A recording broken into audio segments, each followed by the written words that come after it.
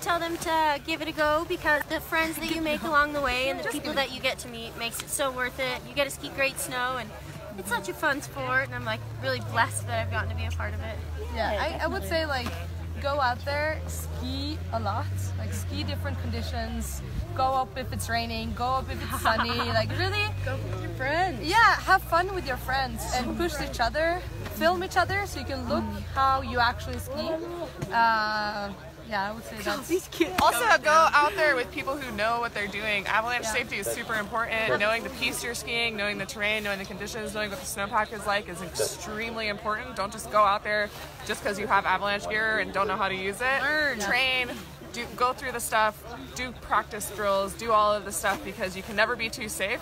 The moment you think you're too safe, that's when something bad happens. Sorry for the ominous overtone. Really good points. Yeah.